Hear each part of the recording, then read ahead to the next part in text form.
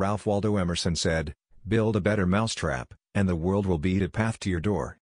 But when you're starting your own business, there's no guarantee that your mousetrap is going to survive, especially in today's fast-paced business world.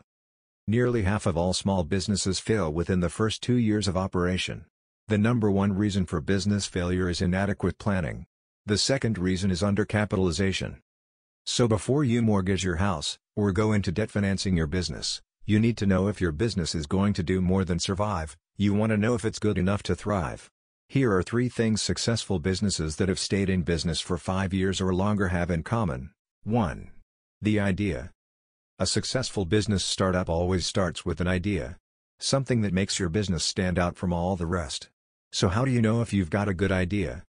You've probably got a good idea if you can answer yes to any of the following questions. Does your idea provide the solution to a significant problem for your target market?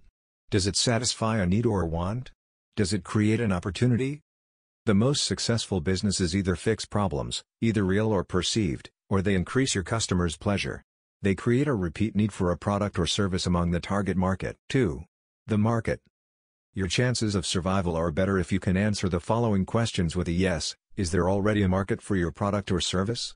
It's much easier to fill a need than trying to create an entirely new market. Can your target market afford to buy your products or services? If they can't afford it, it doesn't matter how great it is, you won't sell any. Will your target market perceive your product or service as valuable? If they want it, but don't think it's worth what you're selling it for, you won't make any sales. 3. Your ability. Do you have the people, the resources, and the knowledge to be able to consistently provide your products or services to your target market? Can you maintain a competitive advantage? Do you have enough manpower? Can you purchase the supplies and materials you need over the long run? Your first step always is to create a solid business plan. Your business plan is more than an essay on why I deserve to get funding for my idea, however. Don't spend all the time creating a business plan and then toss it in the bottom drawer of your desk. Your business plan should be a living, breathing roadmap that helps you make sure you're on course and reaching the goals that you set for your business. The second step to business survival is getting enough financing. Although the term bootstrap entrepreneur describes most small business owners, having enough capital to be able to keep your business afloat is vital to your survival. When you're creating your financial analysis of your business, make sure you're being realistic about costs and expenditures, so that you give yourself the cushion you need to succeed. If finding financing is a problem, either because you don't have enough credit or equity, or there are other problems, take the time to look into the resources that are available in your community. There are a wide variety of grants and loans, including microloans, for entrepreneurs if you know where to look.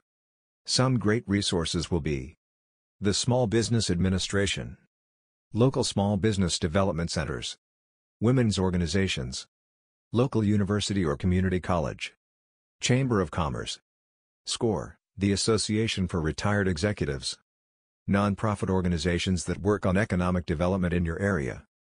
Use other successful business models as a guide. When you're getting started, look around. What businesses are successful? Why? What is it they're doing that is working? What attributes do you admire, and why? You stand a better chance of succeeding if you're modeling someone who is already successful. Find a mentor. Most entrepreneurs have great skills and abilities, but no one does everything well. You probably already know what your strengths and weaknesses are. If not, there are many resources and tools that can help you figure it out. Rather than ignoring your weaknesses, find a mentor who can help you either build your skills in your weaker areas or offer advice for getting what you need. If you take the time to plan to succeed, you could be creating a legacy that will be enjoyed by future generations, and that other entrepreneur will look at as a model for building their own businesses. If you take the time to plan to succeed, you could be creating a legacy that will be enjoyed by future generations, and that other entrepreneur will look at as a model for building their own businesses. Thanks for watching the video. If you liked it, be sure to leave a like and subscribe for more videos like this.